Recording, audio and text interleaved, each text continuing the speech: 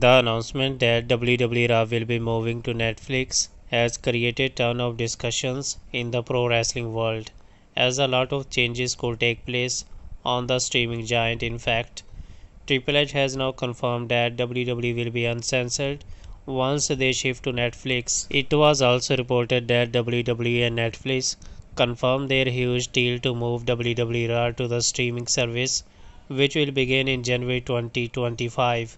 While speaking on the Pat McAfee show, Triple H commented on the unique nature of working with Netflix, highlighting several key points. He noted that Netflix is a completely different environment compared to traditional network like Fox. Triple H pointed out that on Fox, if the crowd chants something inappropriate or worse, the network might cut the audio or even display a black screen. Such issues wouldn't arise with Netflix, allowing for more freedom in live broadcast.